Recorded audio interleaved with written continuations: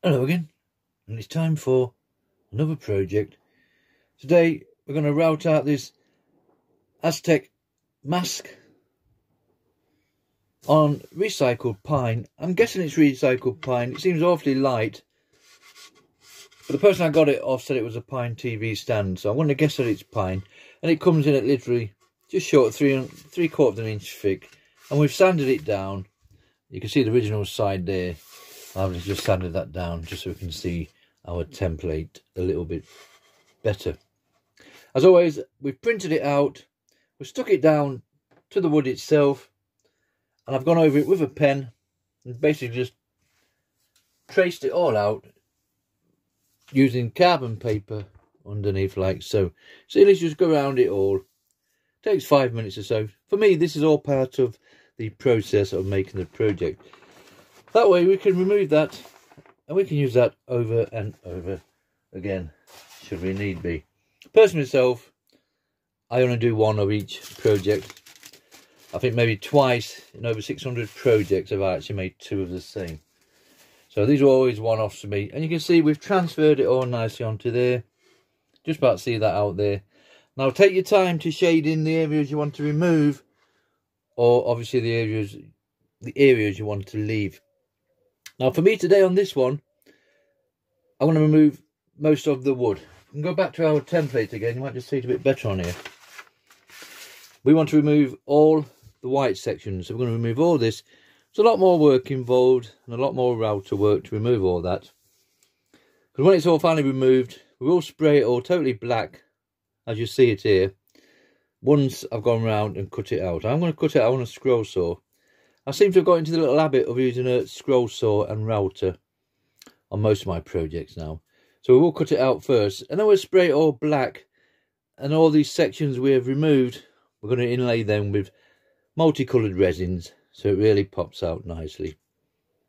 Another option is to remove all the black lines, so all these white sections are left standing up by 3mm. I'm going to do mine in depth, and you can actually paint all these. That will still look cool piece. But for me, we're going to go the harder way and remove all the white sections. Your choice. You might just want to remove all the black sections and then paint over it. So we have different choices out there. Just all depends how you feel on the day. I've changed my mind twice on this one, and I'm going to start doing it now before I change it again. So all these shaded areas we are going to remove with the router itself. You'll see as we progress through this little project. As always for me, little CNC bits we call these. I think they are called PCB carbide engineering bits. Bit of a mouthful, so we say CNC bits because I think they use them in CNC machines, which goes inside a router, which goes inside the CNC. So yeah, work that out yourself. They do have a small shaft on them, 3.75mm. I haven't got a light on here, have I? For some reason. Give me 2 seconds. I'm just going to pop a light on here for some reason. I haven't got one on. Okay, that's a little bit better. I actually film off my mobile phone, so I literally just rely on the light from the phone to do all our little filming. So there's our 3.175mm CNC bit. That will fit your Dremel no problem if you prefer to use a Dremel with a little router attachment. But for me, I have a 1/4 inch router, an old Black & Decker DN66. So you will need an adapter reducer collet. That literally just slides in there, 6.35mm. Your little CNC bit has now got a 1/4 inch shaft on there. Can I just point out, you might be noticing a bit of a shine there on my thumbnail. I've just noticed it then. I haven't started doing my nails, by the way. I've literally just sprayed a little project for somebody quickly, and I've ended up with some on my hands. Then I've gone straight into doing our little video. So you've got a nice little bit of shiny gloss nail there, but don't be concerned about it. Anyway, CNC bit, that will do all our lines. And remember, as always for me, we want to route out up to that line. So we're going to remove all this section. So we just want to be to the right hand side or above that line as we see it. When we come down here, we'll be above it there and below it there. So once you've actually gone around your full sections, you just more or less just want to make out your pencil line. The reason why we do that, if you've got a small section, let's say this piece here, and you're routing out on the line, by the time you've gone down there, allowing for your thickness of your bit, which is 3.175mm, should you go down deep enough, and you route out on the line there, you're going to narrow that section there. There won't be a lot left, I can assure you. So you want to be above that one and below that one. So basically that little piece, and that will be left behind at the end of the day. That's one of the sections we need to make our little barrier, because we are going to put resin in the top and the bottom. So always up to the line, always up to the line. Obviously, if we were moving the clear sections now, you would be up to the line there. So you're not actually altering the bit itself. Now, as I've drawn the template, it's not symmetrical. The two halves are not perfect, and I'm happy with that. There's somewhere that's got a bigger space there, and that eye's not quite central. I don't think the Aztecs were too concerned when they did it, so I'm not going to be too concerned either. So we do all our lines with the little CNC bit. That shouldn't be too much problem. Once we've done that, we'll pop on these lovely engineering end milling bits. I keep saying engineering. End milling bits. These are fantastic because they clear out really nice. You pop them into your same adapter like so. I push up to that little barrier. I struggle to find them with the barriers on now, but they will be identical pieces, I can assure you. And we'll set it to the same depth, which will be 3mm, and we will use this to clear out all that penciled in area. Remember, we've already gone round with our CNC bit, so as we clear it out, this will all pop out nicely, hopefully. Once it's done, nice little tidy up. We'll use the flexi cable on the end of a Dremel. Just grab it quickly to show you. One of these, cannot recommend one of these enough. Just eBay specials, and they're attached to the end of your Dremel over there. And they're fantastic for carving, engraving, clearing out with. We've got a little engraving bit on there. And we can use that, just to give it a general tidy up. And then we'll come in with a mouse sander and a bit of sandpaper. And then that should be it for our tools once we've sanded it all down and cleared it up. Quick spray over, and then we'll start filling it with resin. Okay, so we'll pop our little CNC bit into our adapter collet like so. We'll set it to 3mm, which is literally the thickness of the CNC bit. Remember, they're 3.175. I made a little piece of wood over here like so. And you can purchase depth gauges, there's not a lot to them. I will sit my router on there, and there's my depth there. And like I say, it's the same as one of your CNC or end milling bits. Okay, let's start routing this one out, and we'll see how we go.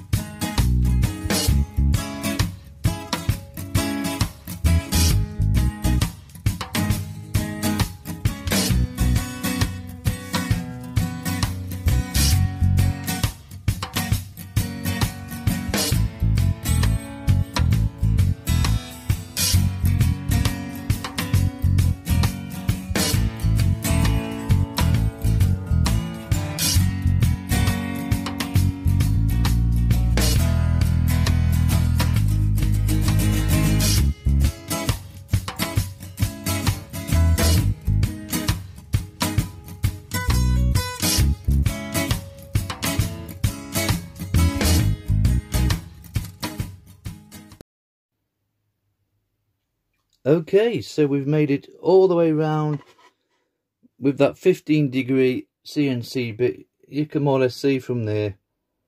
We've done all our lines. Remember, we've gone up to the lines there. If you got really close, you can just make out the pencil line going all the way around.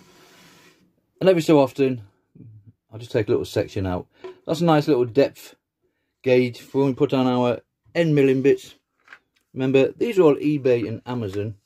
We get one that's a nice size. I want to go for the colour green here for some reason. Like I said previously, you might find them without those on now. And we simply just pop that into our adapter reducer collet. You will get a lot more pieces from that CNC, a lot more projects, shall I say. We'll slot that in there. We'll pop it in the router. We'll just set it to that gauge there, and literally route out all the shaded areas.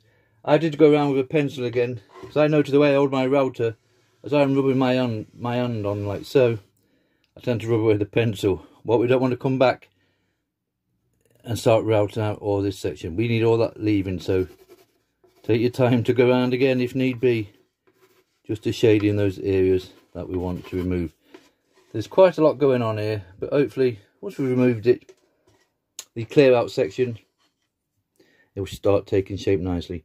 Okay, we'll pop this in the router and start routing this one out.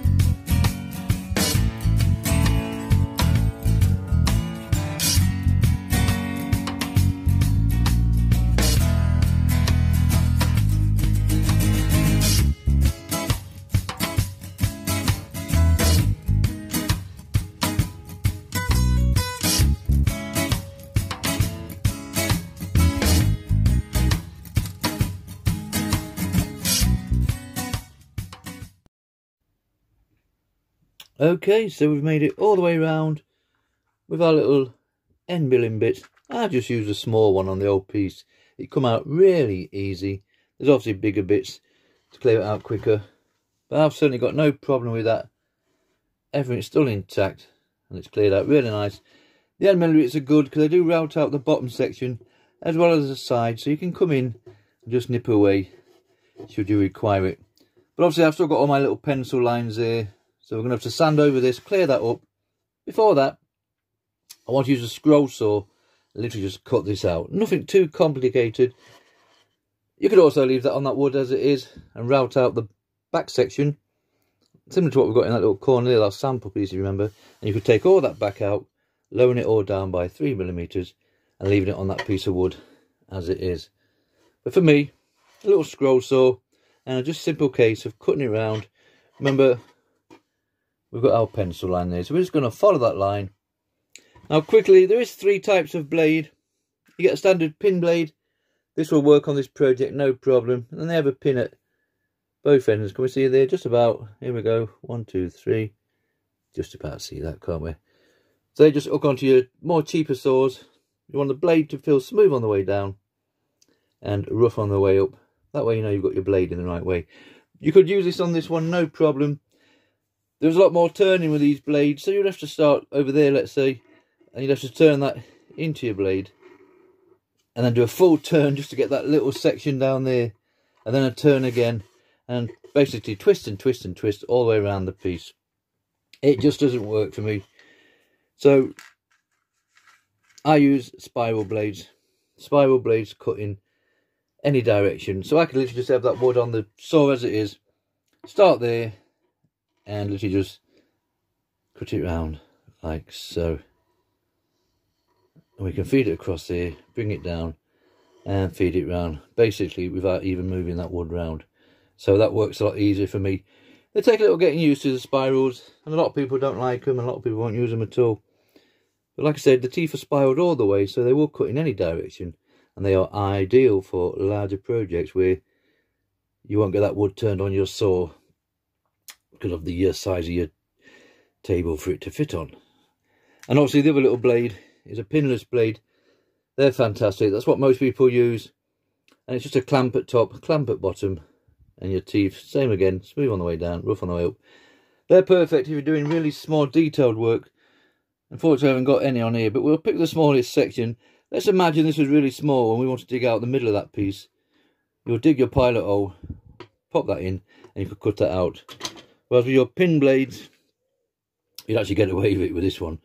But anything smaller, you wouldn't get it in because those pins would be in the way. So pinless blades. So if you're thinking about purchasing a scroll saw, you definitely want one that takes pinless blades. Unfortunately mine don't, my old Draper. So I have to use these adapter clamps on mine. And they just literally put your blade in there, and we use an Allen key to tighten that up. And that now hooks on where my pins would originally hook on my saw. And it works fine. I've had no issues with these. I've been using these for a couple of years now. And it's certainly cheaper than going out and buying a new saw. Same with these spirals though. Smooth on the way down, rough on the way up. So we'll cut that out with a spiral, and then we'll come in with our little engraving bit on the end of a flexi cable that attaches to the end of my Dremel. And I use engraving bits with a nice flat bottom. You'll get plenty of these off eBay for next to nothing. They come in all shapes and sizes. Small heads here, round ones, flat heads. And I'll just use this one just so we can get inside there into those little bits and give it a nice tidy up. Same with these. They do have the roughness on the side, so if you want to just get around there, you can just nibble away slowly and just take that right up to your line if you want to. We don't have to focus too much on the bottom section. We're going to pour resin in that, so we're going to hide all that with our resin. If you were going to paint this, you would put your paint on now. You could paint all these sections and then give it a nice sanding down afterwards, and then paint or stain your framework after. We'll be doing it the other way. We're going to put our paint on, any varnish, like a complete finished project, and then basically we're just going to fill it all in with resin, just slightly off the top, so we can still feel that routed out area. Okay, so we'll cut it out, general tidy up, bit of sandpaper in there. We'll also get a mouse sander just to clear all those pencil lines, and when we come back we'll be looking into spraying it black or using some kind of wood dye. But let's cut it out first and tidy it up.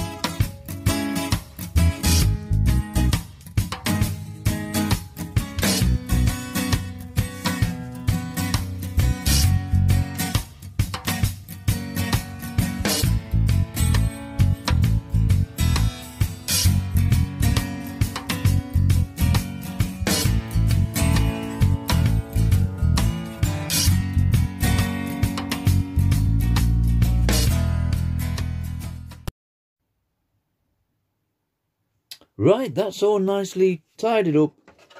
We used a mouse sander to skim over the top. We got rid of all those pencil lines.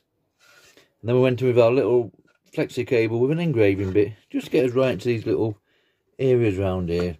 And a good old bit of sandpaper, just to round those edges off and take away the sharpness around the full piece, front and back. So the next stage now for me is, originally I was just going to spray this black. We're going to spray it all black. Couple of coats, and then basically we're just going to fill it in with resin mixed with acrylic paint. But I like to have a try and see if we can have some of this wood still showing through. So I'm just going to coat it all with a dark teak dye, and it will be a simple case of just brushing it all on, and it soaks in nicely like so, as you can see. And we want to get all those side walls, so it's just as easy basically just to cover the full piece. Because when we put the resin in, remember, we're not going to go right to the top. We just want enough so we can still feel that routed out area. So not forgetting the side bits as well. Just leave it a nice soaking in like so. We'll do the full piece exactly the same. You can just throw it in. There's no art form to it. It won't affect the resin when that goes in. Obviously once it's nice and dry. Before we do that, we will spray on some varnish. We'll talk about that nearer the time. Okay, we get the general idea from that. I'll just continue and cover the full piece with this dark teak dye, and then we'll spray on a little bit of varnish.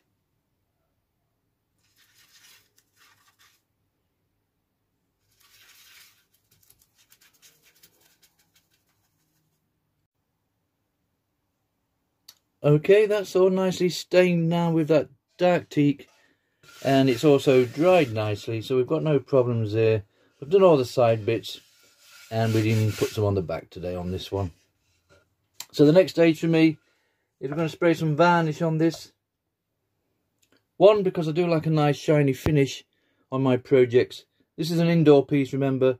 We wouldn't be putting resin in this and putting it outdoors. So one, give it a nice shine. And two, with the varnish, we just want to help seal the insides of this wood if we can. That will just stop any resin or paint. You will do exactly the same with paint before you put your stain on. And it just stops your paint from bleeding into the side walls. Now, I don't have a lot of issue with pine or fencing wood, because I normally brush in my paint there, and it's quite thick, so you have less chance of it bleeding in anyway. But to be safe, we're just going to spray the full thing with that nice shiny varnish. There is wood sealers out there that you can purchase, which is literally just brush on first. Once it dries in, that will seal all your walls for you. Remember, we're not going to go to the top with this anyway, so we're just going to be slightly below level. Once all that resin's gone in, this project will be finished. Because remember, we've already sprayed our varnish on. And we'll see that go a lot darker once we put this on.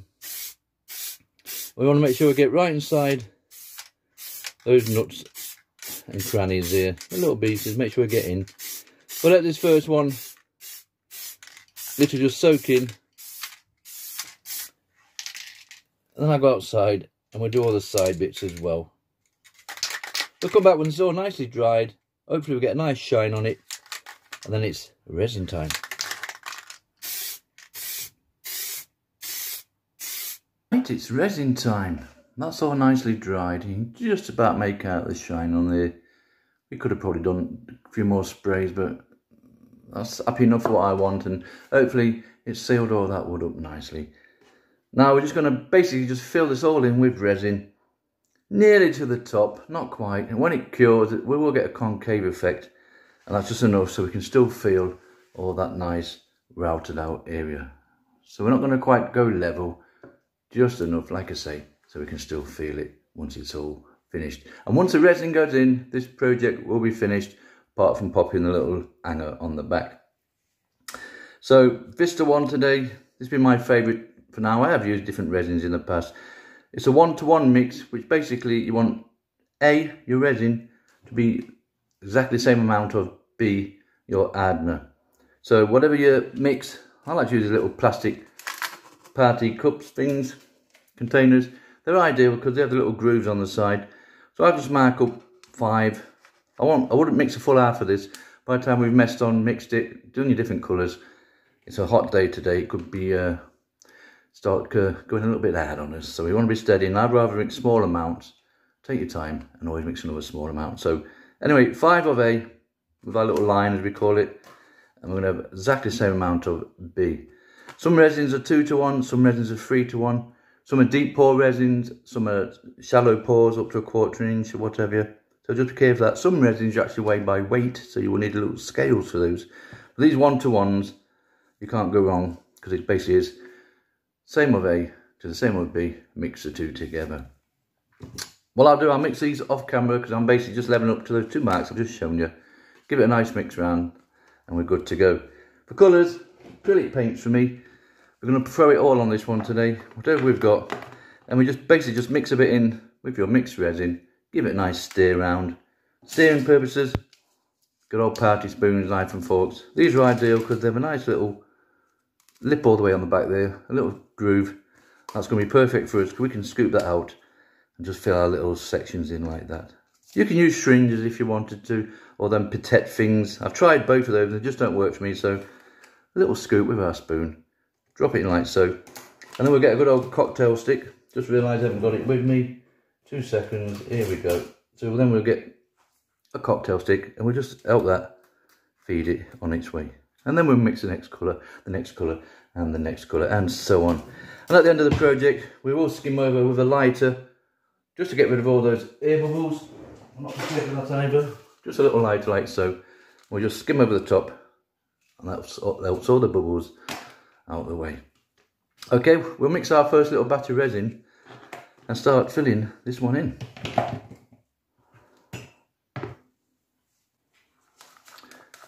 Okay, there's all our resin nicely mixed. Now that's far too much for our first colour, so we're simply just going to transfer some for one side and hopefully we will get another colour out of that. This is just pure guesswork on how much we need.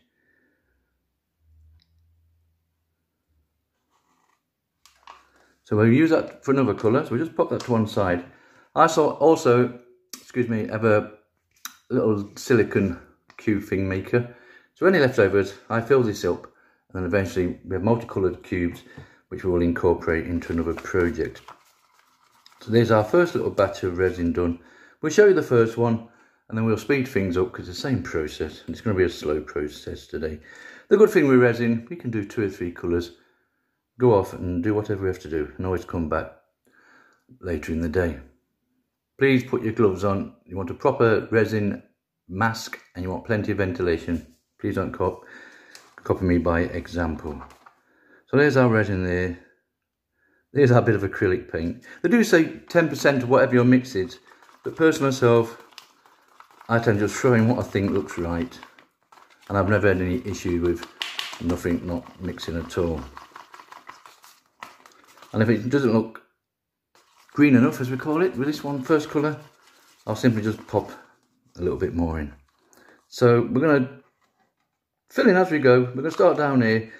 On these bigger ones we could probably pour it up. I just want to put a little bit out just to see what the colour's like. I think we might have got it right first time, so make a mark of that one there, and obviously we want the same again on this side, just to make sure that we don't fill in the wrong section. It will level out slowly, but get yourself a little cocktail stick and we can help just feed it along like so. Okay, we'll speed things up and we'll leave this filled in and come back when it's ready to put our little lighter on.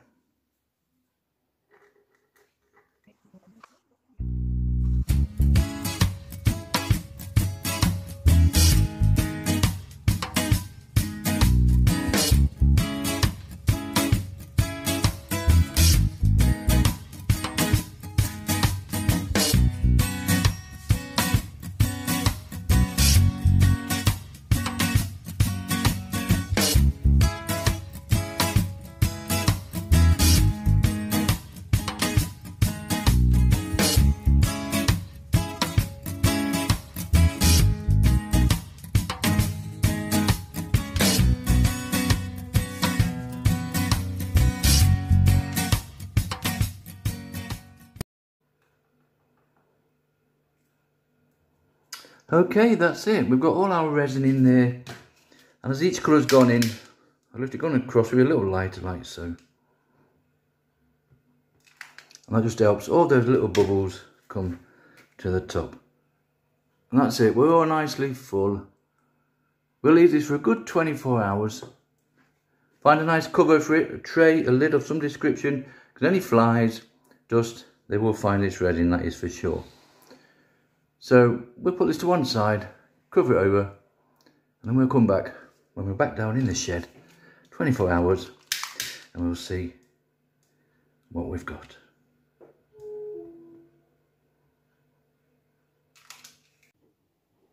Right, that's it. This little project is finished.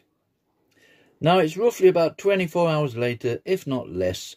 Now I will leave this for another 2 or 3 days just to make sure that everything's nicely cured, but you can see from that we've had no issues as such, and everything is all nice and solid. If I was going to be really picky, the colour yellow we had a little bit of an issue with filming, and the heat of the day it started turning into honey or treacle, so it got a little bit thick on me and I had to really play about with that one.